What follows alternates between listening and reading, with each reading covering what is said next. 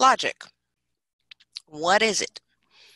If you have taken philosophy in a logic class, you go to sleep for a few minutes. I'll tell you when to wake up. Yeah. Um, if you've taken deductive logic. Yeah. And let me be very clear here. The study of logic is like a lifetime thing. People really do spend a lifetime doing this. Um, you're going to get something really very superficial here. Okay, basic intro to very basic ideas behind logic. Um, but it'll get you started. It'll give you a taste. All right. Generally speaking, we talk about two types of logic, deductive and inductive. I'll give you a minute to write this slide down, since I'm guessing you want to write it down.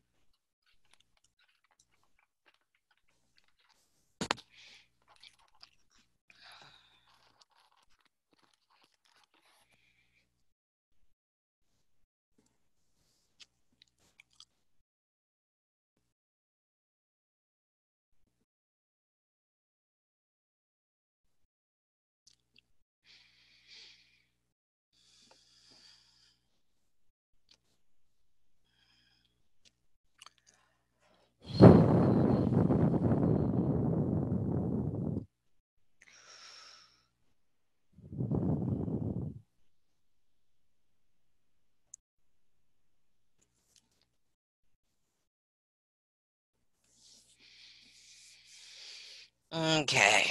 As it says, deductive goes from the general to the particular. In this example, let's assume it's true that all trees have green leaves. I know it's not, but let's assume that. And therefore, if that thing is a tree, then it has green leaves.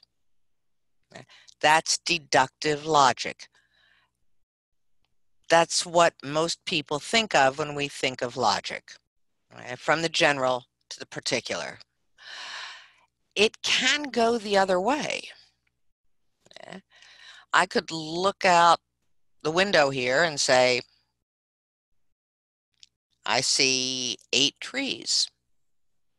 They all have green leaves. Therefore, it's possible that all trees have green leaves.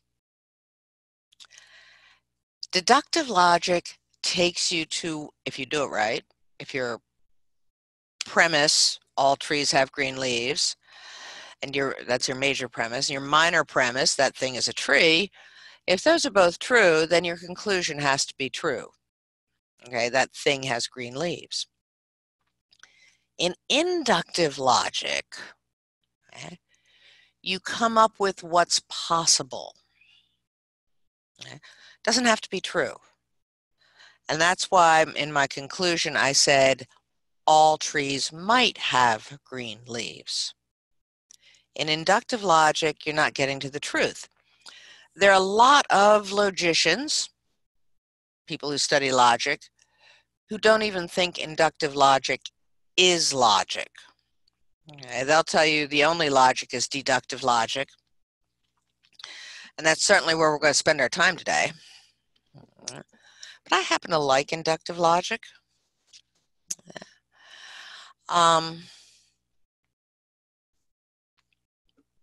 Okay, we see it today. Let's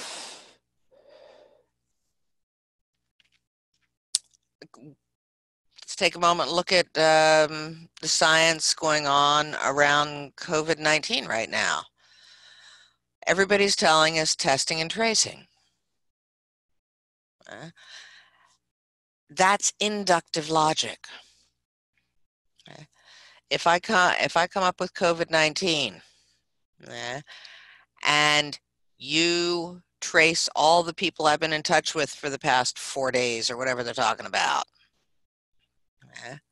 you're doing that because the end of that logic is those people might be infected. That's inductive. If a doctor sees 3 kids with measles and they're all from the same elementary school, he might conclude, I think there's an outbreak of measles at that school. That's inductive.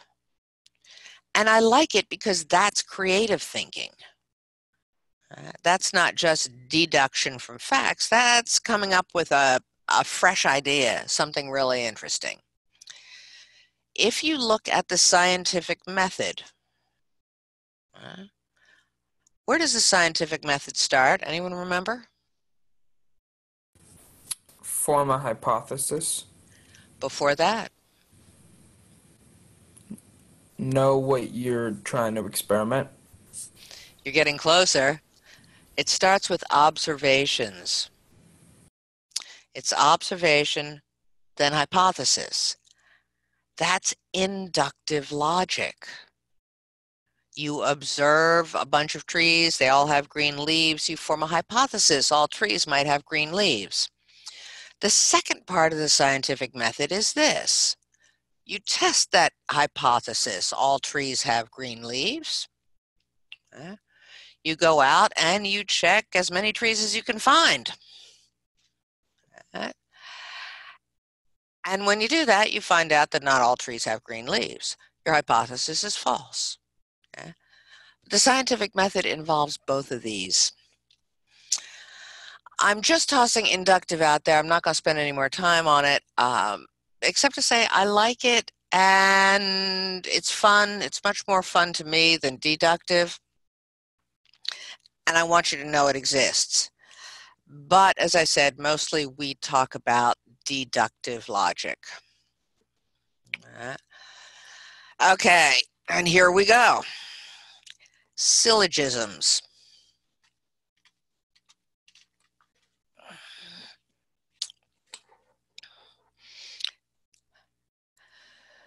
These are from Aristotle in his book Logic. I told you he wrote the textbook on almost everything. Wrote the textbook on logic, wrote the textbook on public speaking. It's called Rhetoric.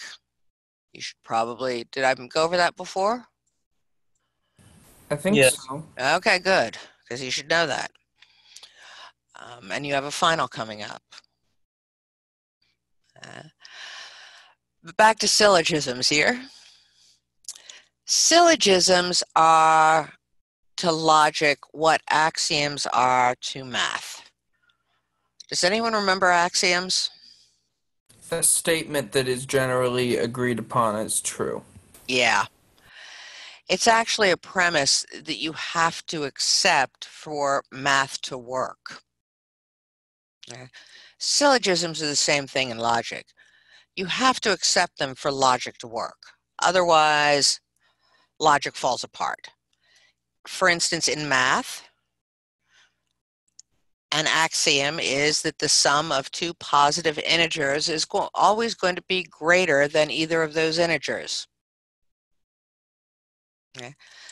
Now, you can write proofs of that all day long. It really doesn't matter, because if that's not true, if the sum of 3 plus 4 isn't greater than 3 and greater than 4, math falls apart. It just makes no sense. Same with these syllogisms. Lots of people have written proofs around them. Again, it hardly matters because logic doesn't exist if they don't. There are lots of syllogisms out there, but we're going to cover the three here that is 90% of logic. This is going to start to be a brain burn. I warned you that this class would get more challenging as we went on. Here we go. Going to start with categorical syllogisms.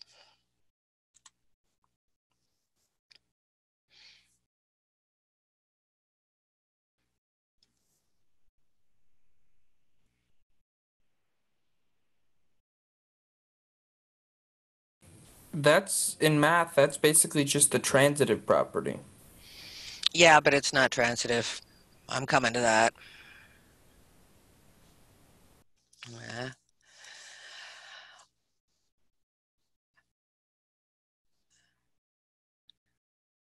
All right. If you are not into this sort of symbols over here.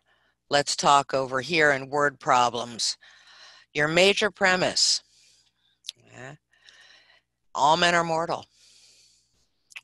Your minor premise, Socrates is a man. Therefore, Socrates is mortal. That's all it is. That, by the way, is an example straight out of Aristotle. You should probably know it. It pops up from time to time.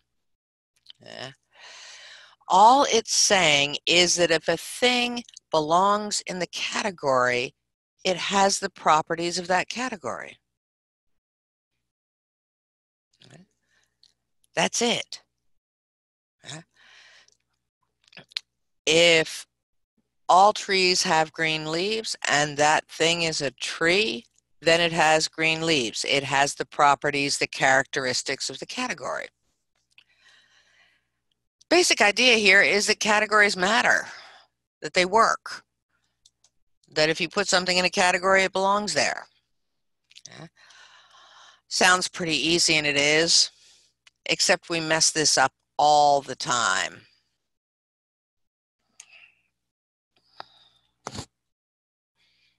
I'll give you a minute to write that down.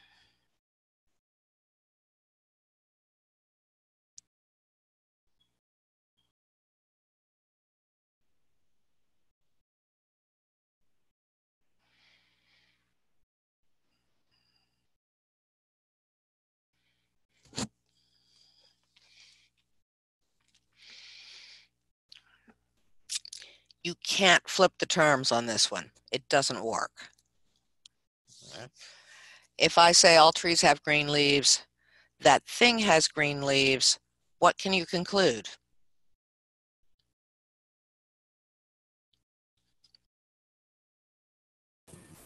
That thing is a tree and not just a pile of leaves. Actually, no, you can't. If all trees have green leaves and that thing has green leaves, we don't know anything about it, except that it has green leaves. We know it's a pile of leaves or a bush or a garland we put in our hair or a centerpiece at a dinner table. It could be a lot of things. And this is the error, the fallacy. Fallacy means error in logic. This is the fallacy that a lot of people make around categorical syllogisms. Instead of saying, if the thing belongs in the category, it has the properties of the category, people will say, if a thing has the properties of the category, then it belongs in the category. And that's not necessarily true. How many of you are tall? Can I have some reaction from all the tall people in the room? I'm only 5'5", so I'm not tall. All right. I'm 5'10", so I fit into no groups. Okay. Any tall people here? I'm 6'1", so I don't know. I guess that's all for America, but Is that Dante? yeah, that's me. Sorry. Okay. Dante's 6'1". All right, we got one that's sort of tall. Anybody else tall? All right, Dante, Yeah, as apparently the tallest person in the room, maybe. I don't know. maybe. How many times are you asked if you play basketball? Very few. Very few? Yeah. You're not that tall then. Okay, I don't know where the cutoff is. It's probably around 6'3" or something. Okay. I met a guy who was 6'10", and I did ask him if he played basketball. He was not on the high school basketball team, which I think should be illegal. I'm just saying, what happens here, I mean, my gentleman friend is 6'4", and he's still asked all the time if he plays or ever played basketball. It's stunning. No, he didn't. He was a pitcher, baseball. But that's a prime example of assuming that because somebody has the characteristics of a basketball player, tallness, that they belong in the category basketball player. How many of you speak Spanish? I'm looking over at the list. I do. Basically, Dante I do. speaks Spanish. Whoa, Jesus, whoa, whoa, whoa, whoa. no? I speak Portuguese, not Spanish. Okay, Jesus, though. But well, yeah, no, I speak a little bit, but All I right, speak better Portuguese. hang on, Sorry. hang on. I'm looking for people who speak Spanish. Jesus, do you speak Yeah. Spanish? Did you say you spoke Spanish? Yes, I do.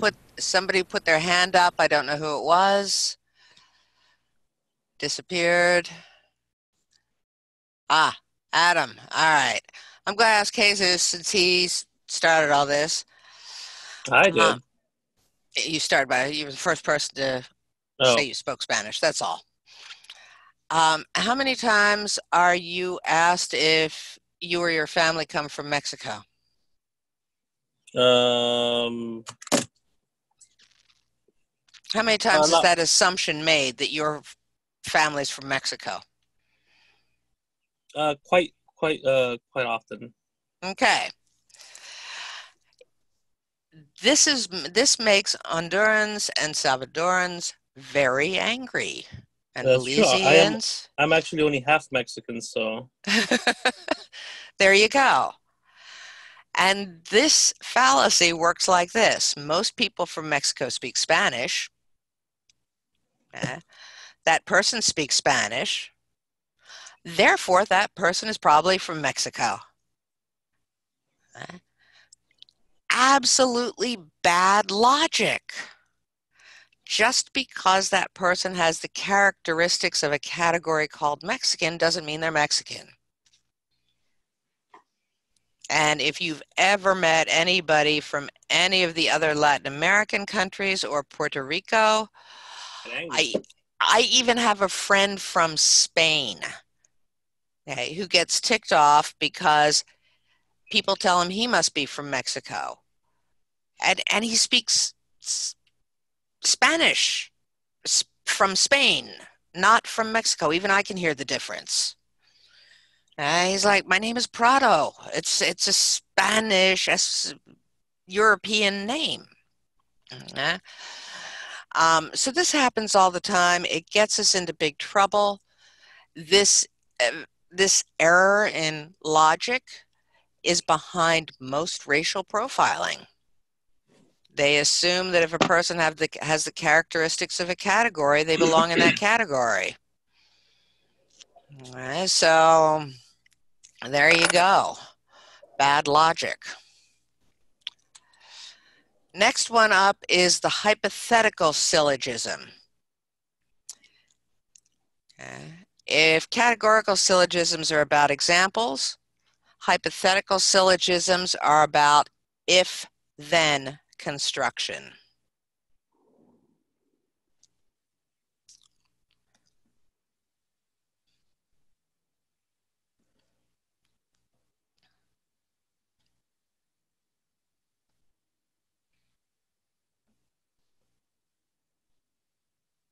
I am white, therefore these statements are true.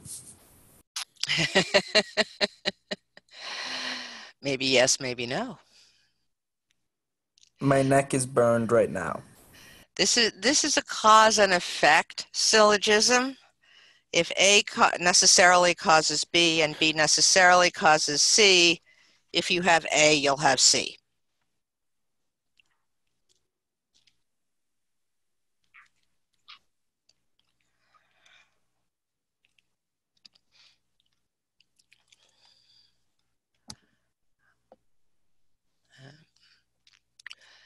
And that's just how this one rolls. Have you guys written this down yet? Can I go on? No. 1 No. minute more. All right.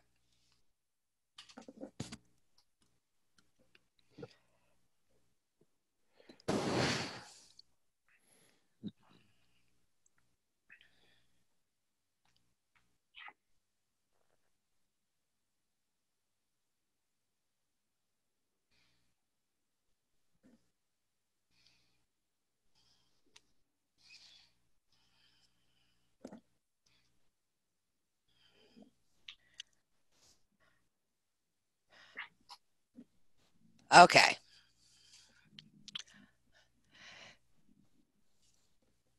If the sun is shining, then there will be lots of UV rays. If there are lots of UV rays, then I will get a sunburn. If the sun is shining, then I will get a sunburn. Okay? Pretty simple stuff. If A causes B and B causes C, if you have A, you have C. People mess with this one too, because this statement, if the sun is shining, I will get a sunburn, is not true. What's missing here?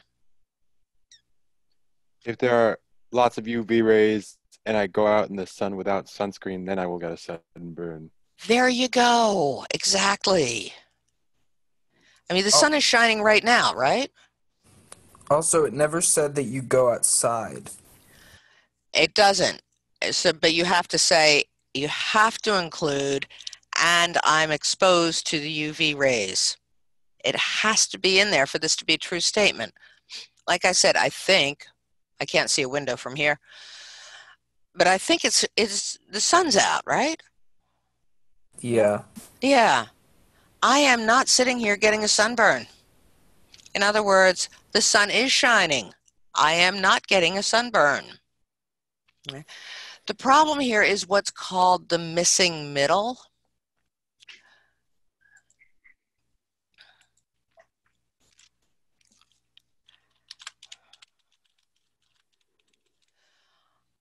On the one hand, this is a really useful shorthand for a lot of things. We skip the stuff in the middle. Okay. We say things like, if I turn my key in the ignition, the car will start. Okay. If then construction. Okay. And all sorts of things have to happen between turning your key in the ignition and the car starting. But it's a really nice, handy way to shortcut that whole thing and just jump from the beginning to the end. But people mess you up by eliminating some of the things that have to be true in the middle. For instance, I'm guessing many of you have people in your family who've said to you, if you go to college, you'll be successful. Heard that? Yep. Something like that. You know that's not true, right? Yeah. Yep. Yeah, because Yeah. it never said you finished college, never said you did well in college, it never said that you would be majoring in something that would be hireable. It didn't say a lot of things. A lot of things that you have to have connections, that you have to, I mean, yes, lots of things. Those are all missing middles. Right? And we intuitively get that most of the time. Some relative says to you, if you go to college, you'll be successful. And there's an immediate check mark there in your head going, yeah, right. That's because this stuff in the middle is missing. If you save your money, you'll be rich. Really? All of those that jump from a beginning to an end point, check the middle. There are pieces missing. That's the hypothetical syllogism. I'm going to get to one more today, the last of them, the last of the syllogisms.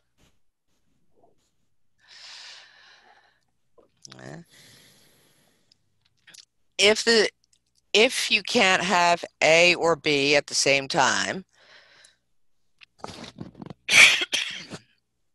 if you have A, then you can't have B, and if you have B, you can't have A. The construction here is either or. All right.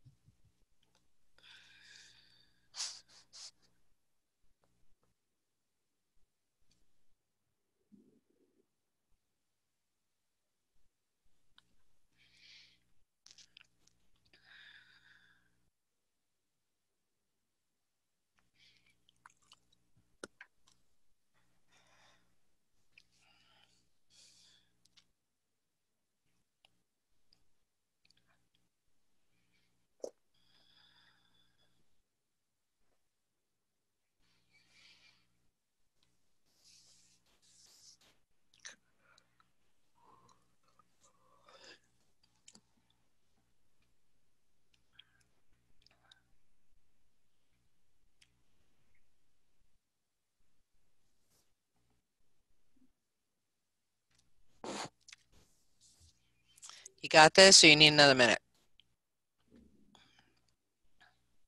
I'm okay. Okay. All right. Either A or B. The elephant is either in the room or she's outside. The elephant is outside, then she's not in the room. In this case, the elephant is inside, then she's not outside. This was all prompted by this photoshopped picture of the elephant in the room, which I just happened to like at that moment.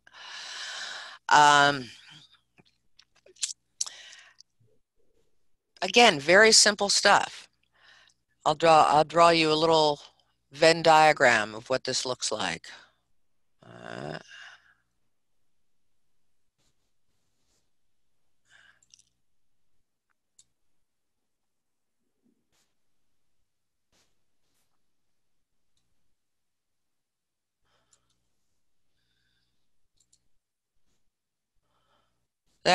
There's a Venn diagram. It's what's called mutually exclusive. Means there's no overlap in the two things.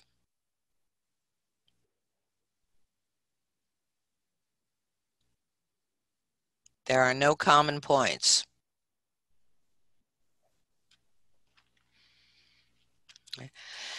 If the two things are mutually exclusive, it's either wet or dry. For instance, if it's wet, then it's not dry. If it's dry, then it's not wet.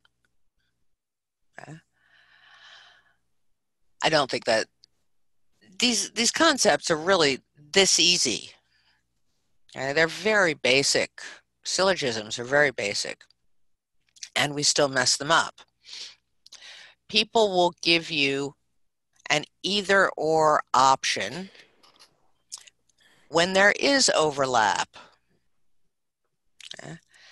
Is the statement true that the elephant is either in the room or she's outside? Are those the two possible conditions? No. What's another condition? Well, the elephant could be somewhere else in a cage or zoo or something. Oh, she's either in the room or she's outside the room. But I can still think of a way this doesn't work. Doesn't exist. What if she's in the doorway? Oh. Yeah. Yeah. And people make this mistake all the time too, or they try to manipulate you with either or options.